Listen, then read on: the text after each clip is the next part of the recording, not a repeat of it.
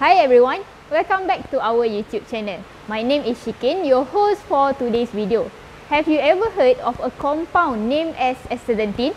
Astaxanthin is proven to improve human health such as prevent sunburn, to improve sleep, decrease muscle damage after exercise, preventing cancer and many more. In this video, I will be talking about Astaxanthin application in shrimp aquaculture. Stay tuned!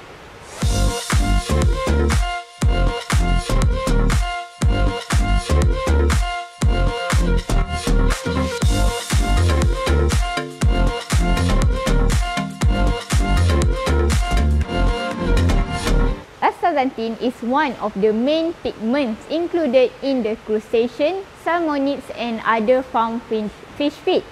Its main role is to provide the desirable reddish-orange color in this organism, as they do not have access to natural source of carotenoid. Astaxanthin are synthesized in higher plants, mosses, algae, bacteria and fungi. As visual appearance, especially color, is one of the most important characteristics of food in determining their selection prior to actual consumption, use of the astaxanthin in seafood culture is crucial. Aside from the color, astaxanthin is also proven to have outstanding antioxidant activity. Astaxanthin existed in the reddish powder. It is usually applied as a feed supplement. Suitable inclusion is at 200 mg of astaxanthin in 1 kg of the feed. Inclusion of astaxanthin for Lithopenes varname post-larvae also can increase their survival rate and body weight gain. Besides, astaxanthin also increase the shrimp resistance toward stressful environments such as oxygen stress, salinity stress, temperature stress and ammonia stress.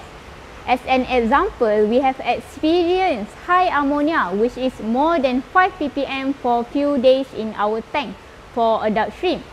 Based on our observation, there are no shrimp mortality within this high ammonia issue, which explains the effectiveness of astaxanthin addition to the feed. The color of the shrimp flesh is an important criteria of quality and affects the consumer choice in the marketplace. The pink or the reddish color of cooked shrimp is one of the most attractive attributes and important quality criteria for most consumers.